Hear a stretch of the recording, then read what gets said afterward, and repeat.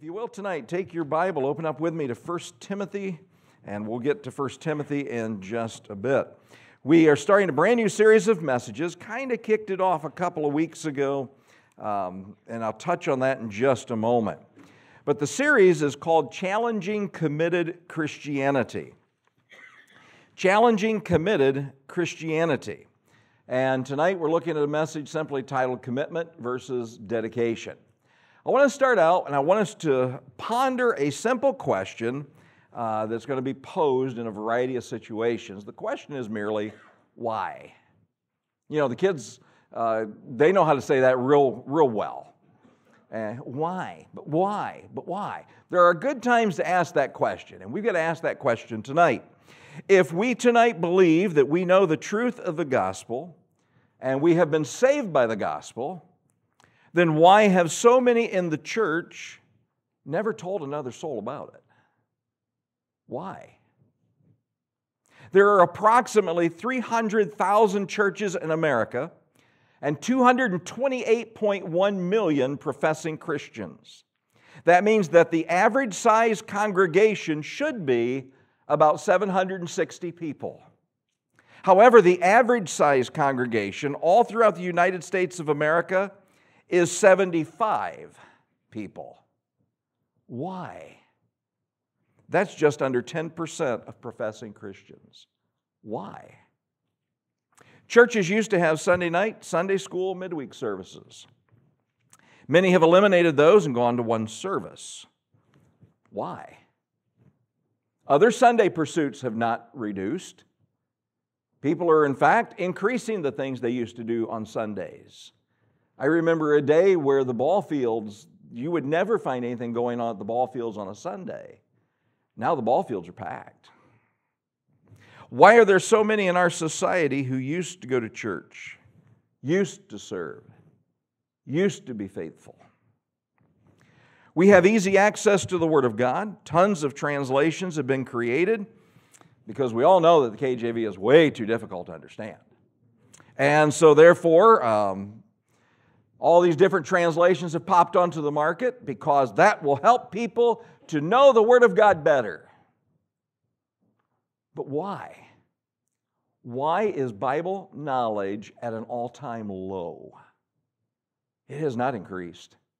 It's gotten significantly worse. In fact, basic Bible knowledge is at an all-time low.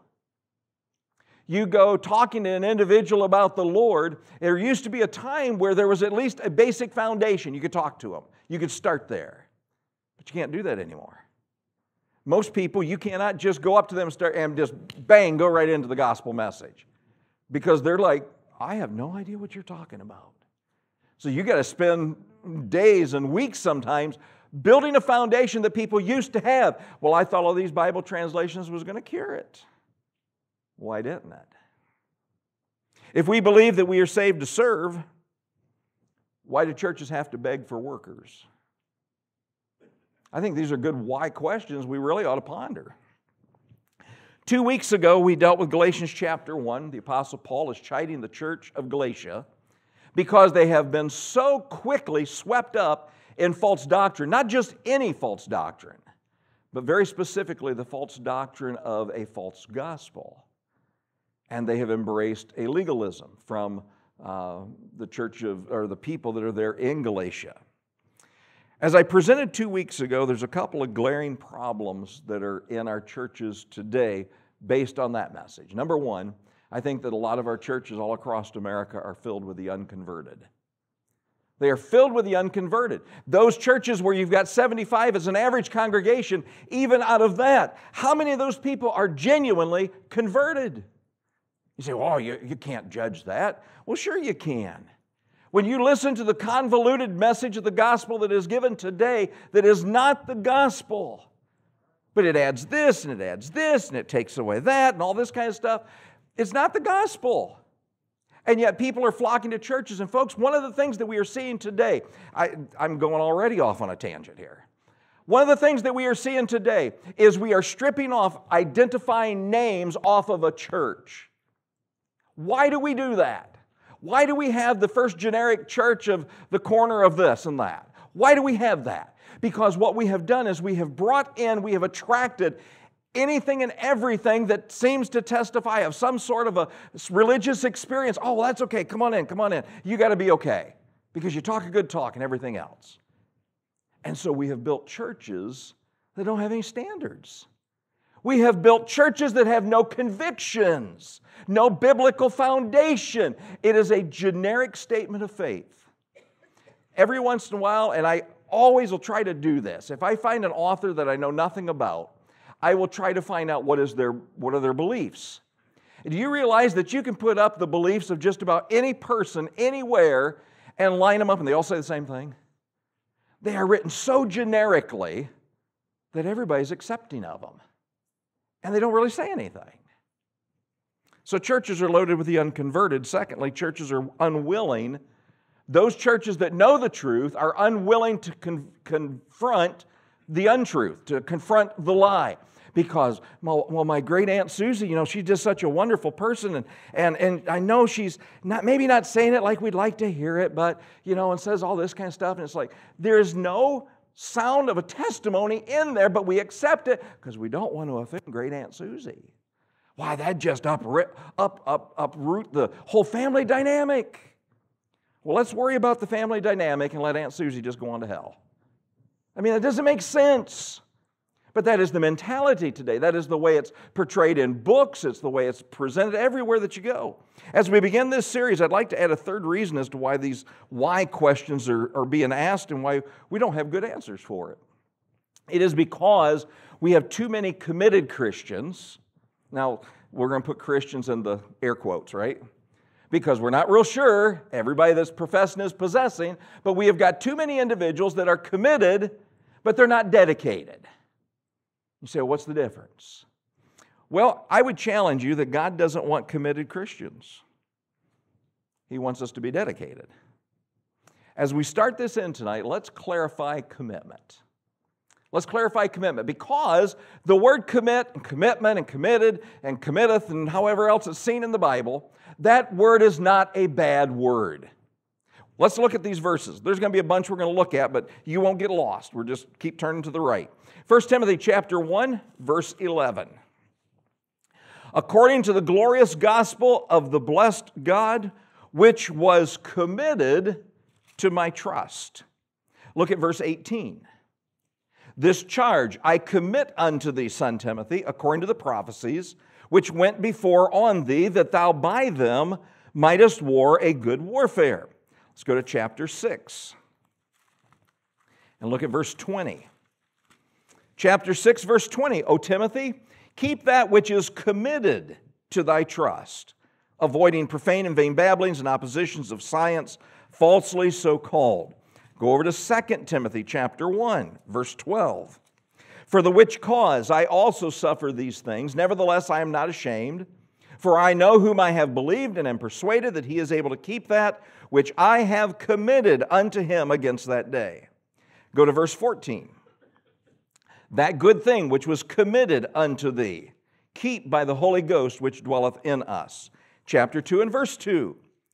And the things that thou hast heard of me among many witnesses, the same commit thou to faithful men who shall be able to teach others also. The next book is the book of Titus. So go to Titus chapter 1, verse 3.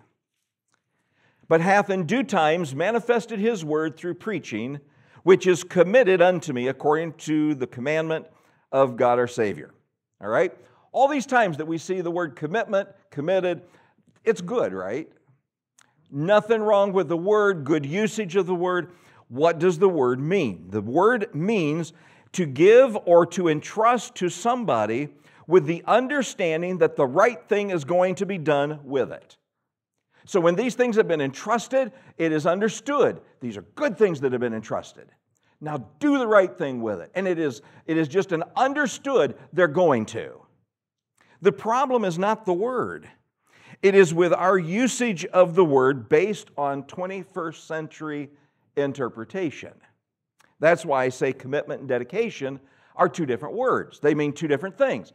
Usually what we will do is use them interchangeably. But the problem is that we've got so many people in church that think they're committed, but we don't have enough dedicated people. And we are in desperate need. The Lord's in desperate need of dedicated Christians. Let's spell this out for our culture today. Somebody will say, I have made a commitment to this person. I have made a commitment to this organization. I have made a commitment to this team. I have made a commitment to this board. I have made a commitment to this particular position. One individual will have several commitments. And how many times will people say, oh, I've just overloaded myself with commitments. I am stretched too thin. I am stretched too far. Because that's what commitments do. They split you. They divide you. They get you going different directions. Christians will refer to themselves as committed Christians and think that it's really a good thing. But by our definition today, if I am a committed Christian, that means I am split between a lot of different good things. And when the term of a commitment is finished, the committed are finished. How many times has somebody said, a Christian, they have served the Lord in a particular capacity, they were committed. Oh, they were in that spot week after week or whatever. I am committed, but now I'm done. I've done my time. You know, that's what they say at CCNO once they've been released. They have been committed to CCNO. They got committed to the state penitentiary, and I did my time. And they're over. And they walk away from it, hopefully never to return.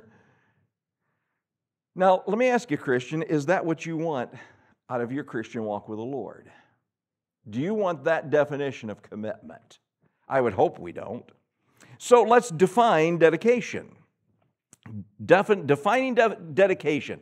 To help us understand the word dedication or dedicated, let me put this into terminology that's used in the electronics world, computers and all that.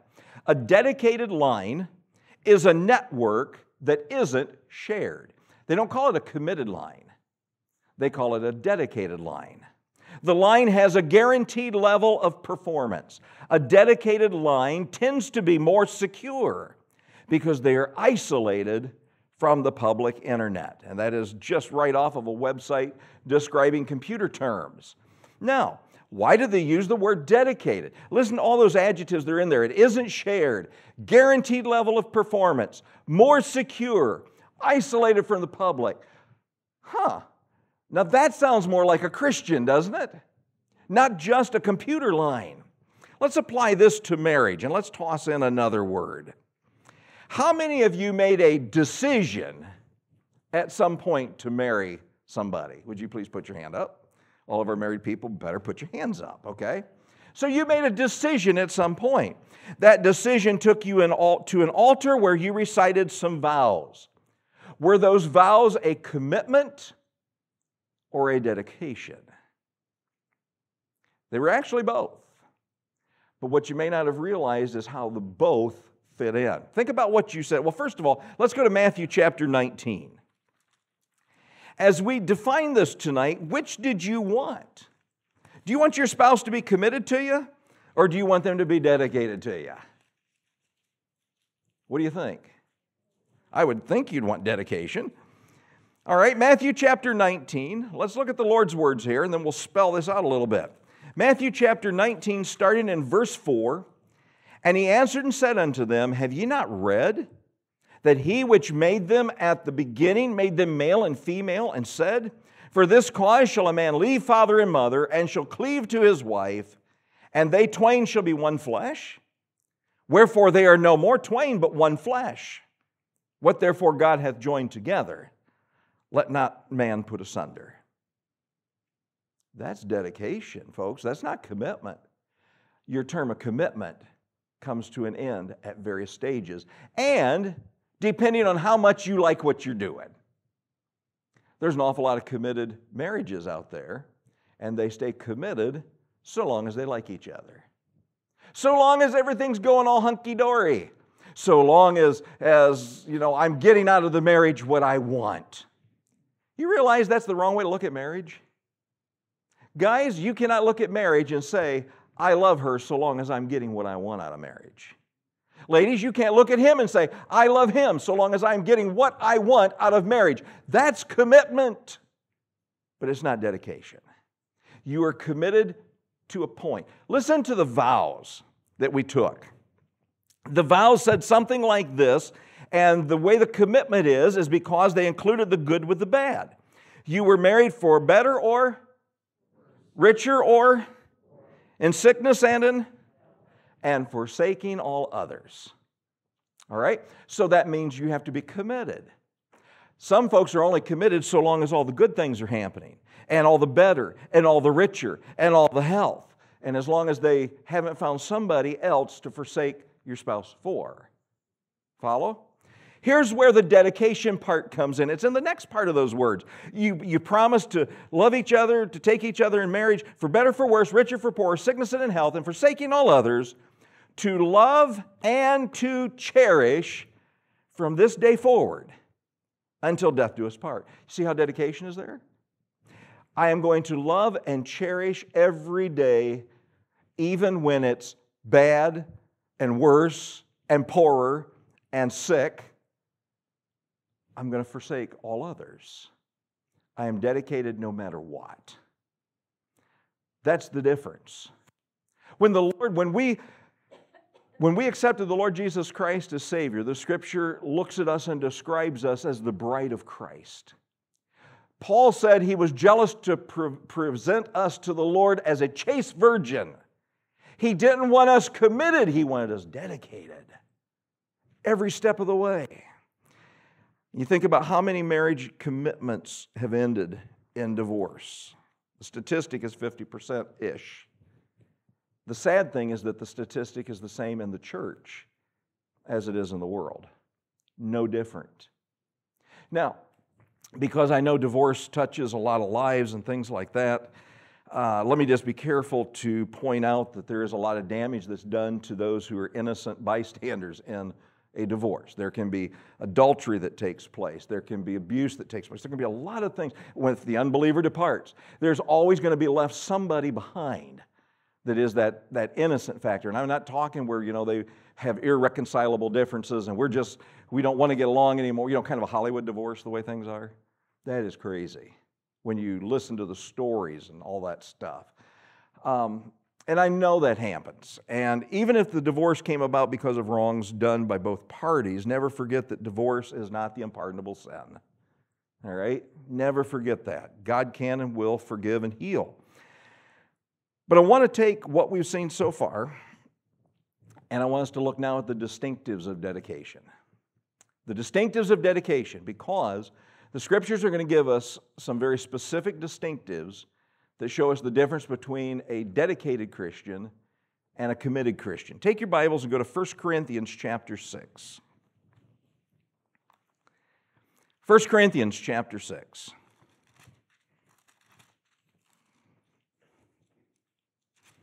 In 1 Corinthians chapter 6, verses 19 and 20,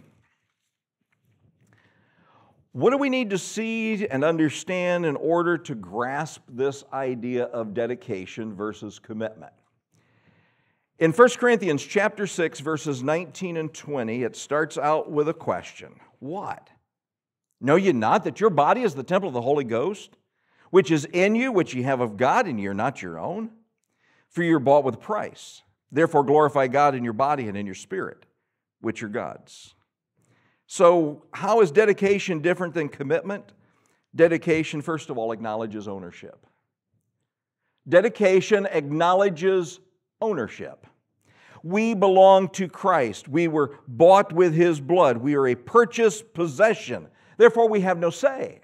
We have no rights. Every one of our rights, Christian, is swallowed up in the blood of Jesus, that we accepted as payment of our sin. That's dedication. And we need to view our lives like that. That I don't have is just like with the tithe. And so many times people think, oh, the 10% belongs to God and the 90% belongs to me. No, it doesn't. 100% belongs to the Lord. Right? Isn't it all His?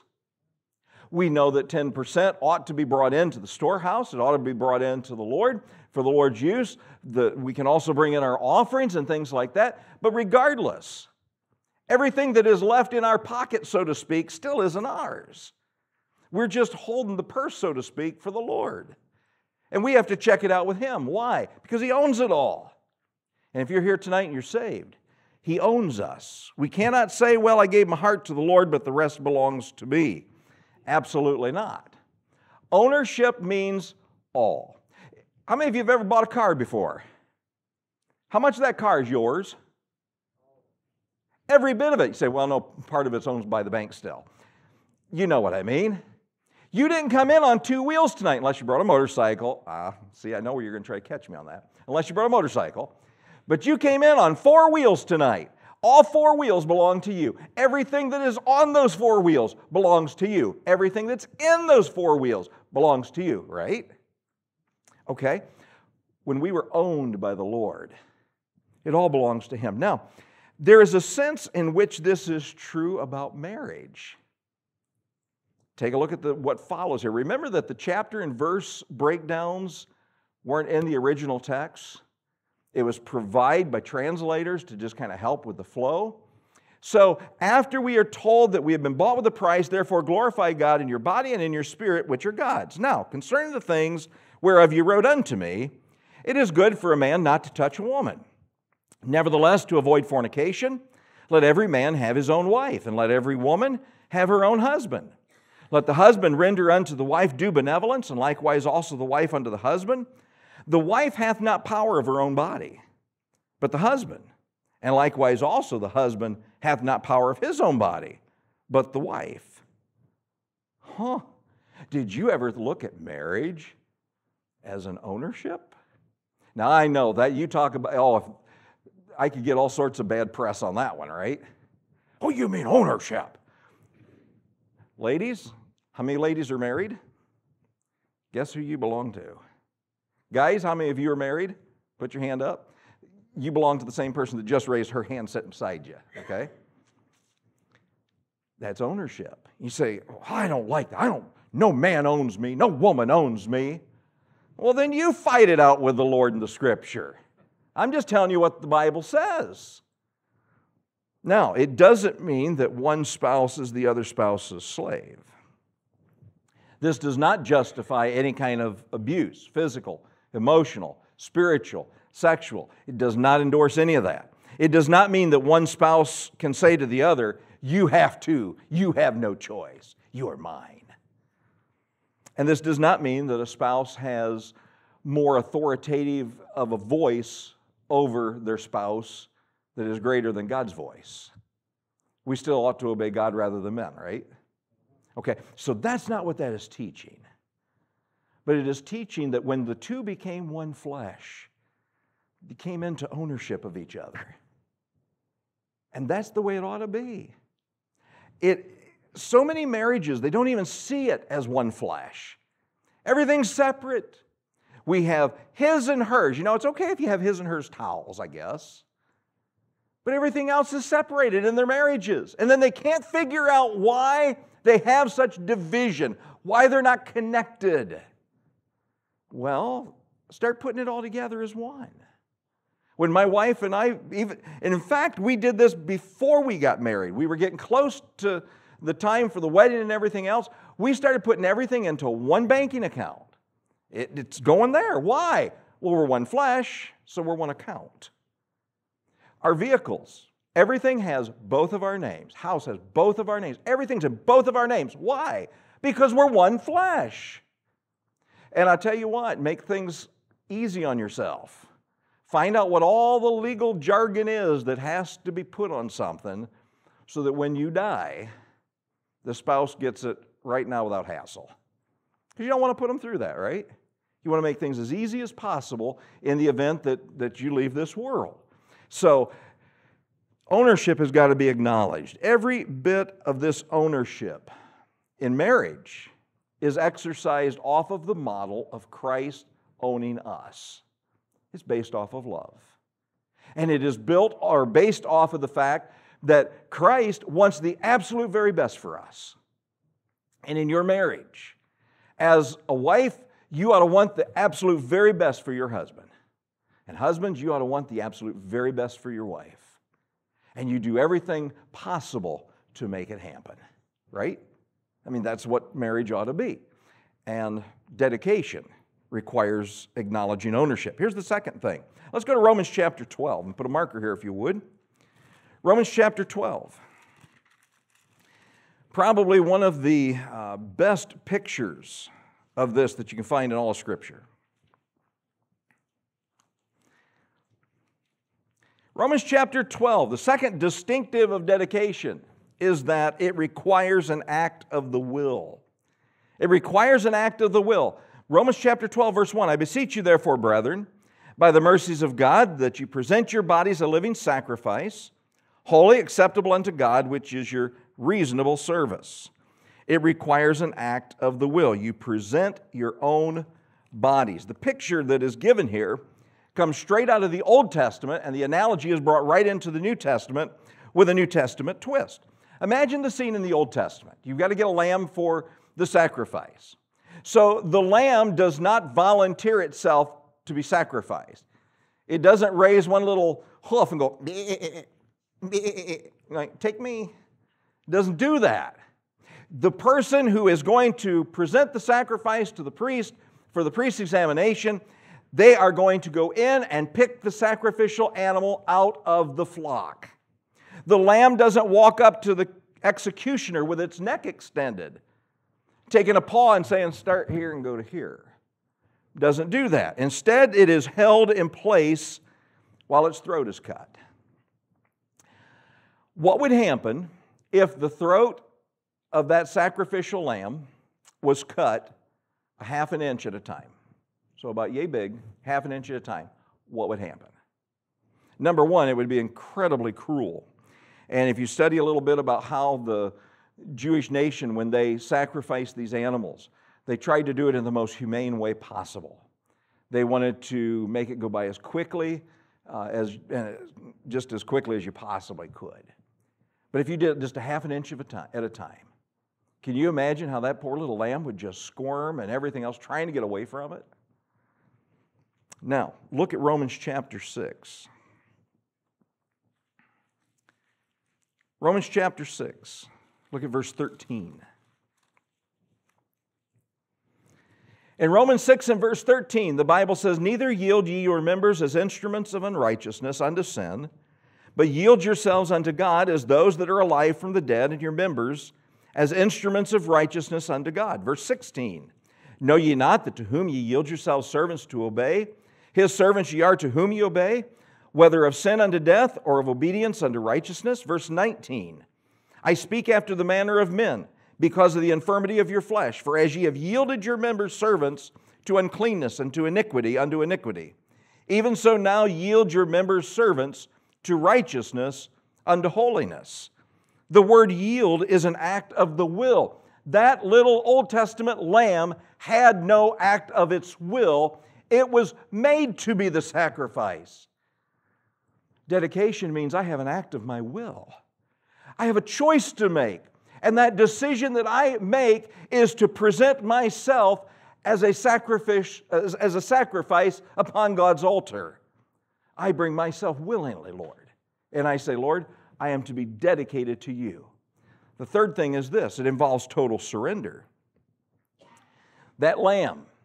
You could not take that lamb and put a quarter of it, half of it, on the altar, and the other quarter or half, or three quarters or other half, goes scurrying away and go, I'm out of here. You're not getting all of me.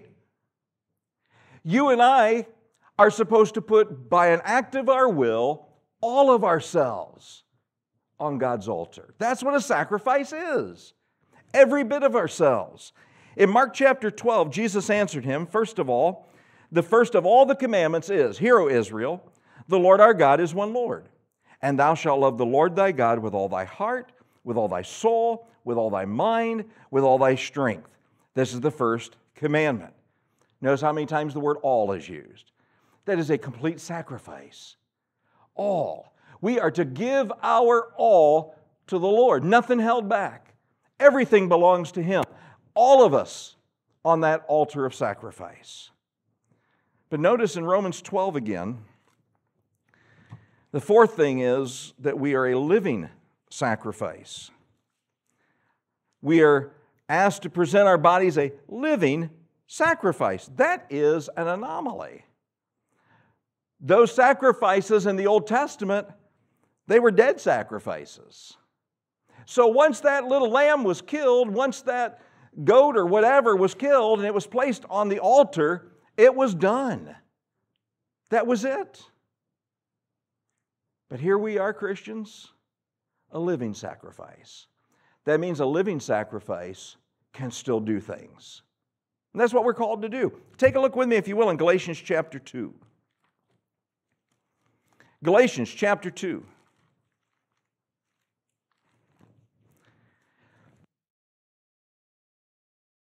Galatians chapter 2, look with me at verse 20. The Apostle Paul shows this strange dichotomy of death and life. He says, I am crucified with Christ, but then what does he say? Nevertheless I live. Yet not I, but Christ liveth in me. And the life which I now live in the flesh, I live by the faith of the Son of God who loved me and gave himself for me. Go to the book of Colossians. 2 more books to the right. Colossians chapter 3.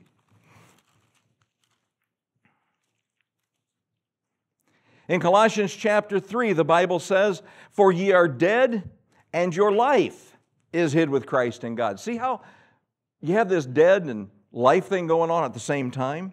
As Christians, we have to willfully and joyfully walk ourselves right up to that altar, right up to God's altar, and we die to self. We are to voice the things like John the Baptist said, he must increase, but I must decrease. We've got to be willing to say that we will take up our cross daily and follow him. That is death and life. Not a part of us, all of us. And every bit of this death and life works to the Lord's honor and glory. Our plans, our desires, our ambitions, our thoughts, our ideas, every bit of that has got to be sacrificed to the Lord. We've got to give it up to the Lord so that we can live unto Christ. Here's the next thing. Dedication means cutting ourselves off from every other distraction. Dedication means cutting ourselves off from every other distraction. Commitment divides. It splits us up all over the place.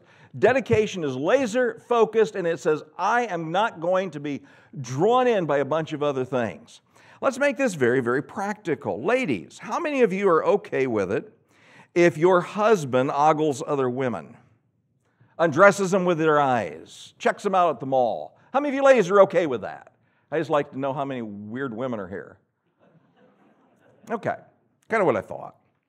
Men, how many of you are okay with your wife checking out that hunky muscled guy that's out mowing his yard without his shirt on? And I mean, he's just got a bronze tan and six-pack abs and just, How many of you ladies or guys are okay with your wife checking that out?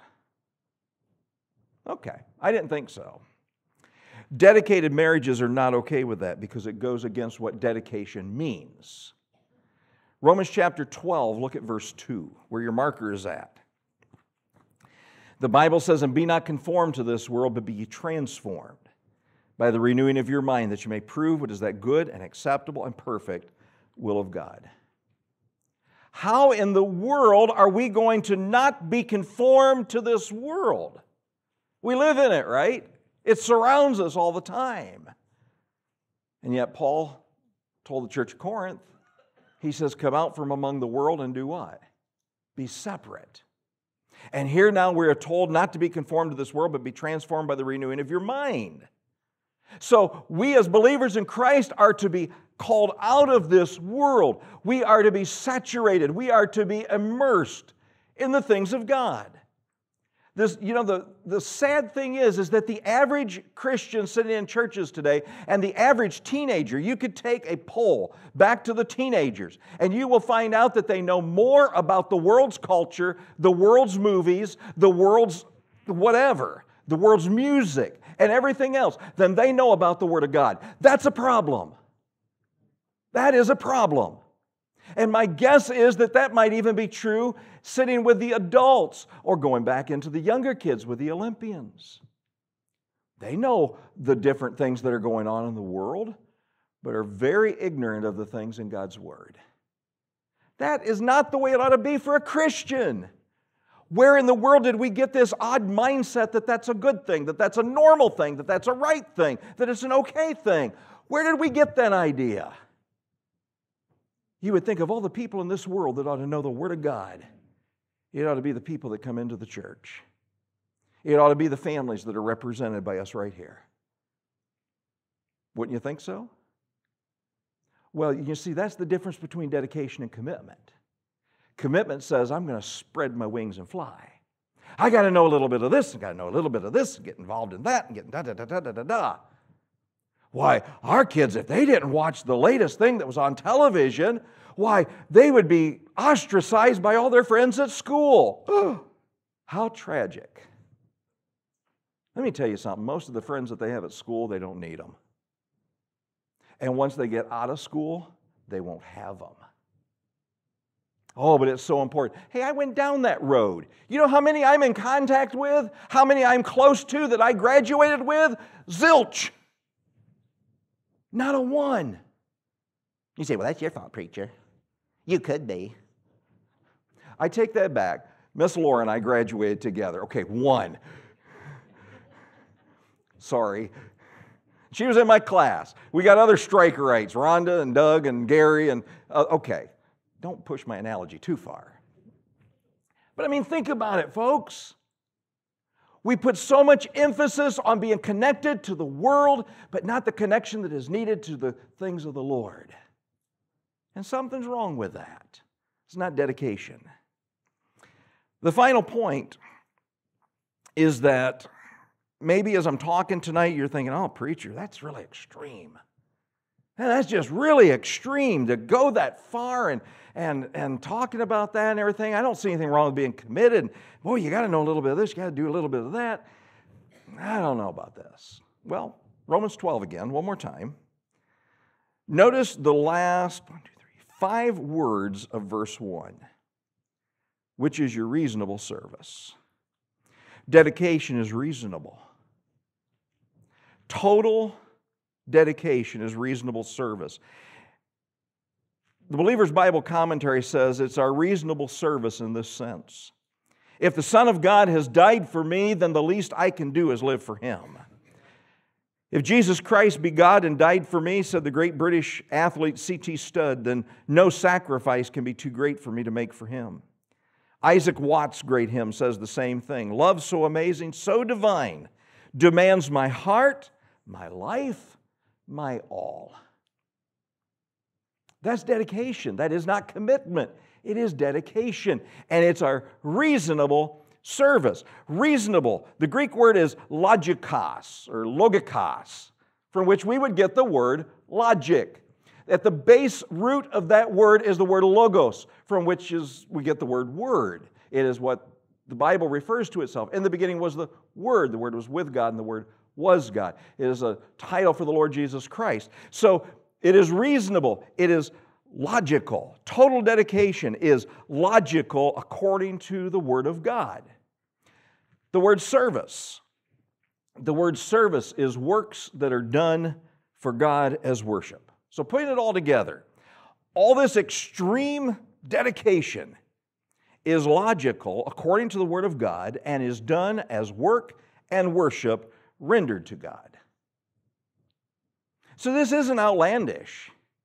If it seems extreme, and I can prove something. I think I can prove something. There are levels. There might be some sitting here tonight and go, wow, mind-blowing. I mean, that's just far side pendulum swinging. I mean, that's just, whoa, way out there. Then that means you're not dedicated. Not even walking close to being dedicated. Others might say, well, it does seem a little extreme. But I can see the point. You're bringing this pendulum up a little bit, getting closer. Others are maybe saying, that's right. That's where I want to be. I want to have my all on the altar for the Lord. I don't want it to be just a song we sing at church. I want it to be the truth. Then that's the individual that's ready to dedicate themselves. You know, that's something we've got to do on a daily basis, moment by moment basis. God's got to have our all, not some. every bit. Tonight, as you sit here as a Christian, where do you put yourself concerning dedication? I didn't ask you what you're committed, if you're committed. You say, well, yeah, we just had the Sunday school list of officers. My name's on there 10 times. That's commitment. Yeah, you're right. That doesn't necessarily mean it's dedication. Are you dedicated? God's called us to dedication, and we really need to look at our life to see if we are. Let's go back to that marriage analogy. There's decision, there's commitment, there's dedication. If you're here without Jesus Christ as your Savior, you have not yet made the right decision. So commitment, dedication, don't even worry about that. You haven't even made a decision for Christ. You don't belong to the family of God. If you were to die and leave this world in death, you are not going to heaven. You're on your way to an eternity in hell. So you could be the most, and by the way, lost people are committed in churches. I mean, there's a lot of churches, they've got always people that are doing something, right? So you can easily be committed. But dedicated, you got to be saved first. And Jesus Christ dedicated himself by dying on Calvary's cross, full death, full sacrifice. He was buried in a tomb, and he rose from the grave, and he gave his life so that you could live. But I wonder tonight, lost soul, would this be the night you'd finally say, Jesus, I need you. I'm not saved, and I desperately need to be saved tonight. With our heads bowed and our eyes closed. If that's you this evening, you have never made that decision to trust Jesus as your Savior. Romans 10 verse 9 says that if thou shalt call or believe in thine heart that thou shalt call upon the name of the Lord and be saved, you will be saved. The Bible makes it very, very clear. You have to believe in your heart the Lord Jesus, that he was buried in the tomb, that he arose again from the grave, and that he did it for you. Are you willing tonight to confess that to him? Would you just pray something like this? Lord Jesus, I know I'm a sinner, and I do not deserve the gift of salvation. Tonight, Lord, I deserve eternity in hell. But I do believe that Jesus Christ died for my sins on Calvary's cross, that he shed his blood for me, that he was buried in the tomb, and that he arose again from the grave. And tonight, Lord, I ask you to come into my heart and save me. I am calling upon the name of the Lord Jesus Christ to be saved. Have you done that tonight? You say, I've never done that before. I did that tonight. Would you just slip your hand up this evening? Then our Heavenly Father, we do thank you for Jesus. We thank you, Lord, for your plan of salvation and the fact that you love us so much that you reach out to every lost soul. And if there is one tonight that still has never trusted you as Savior, we pray before they leave this place they would get things settled and right with you. Lord, we pray for believers in Christ this evening, that we might hunger and desire to be dedicated wholly to you. And we ask these things in Jesus' name. Amen.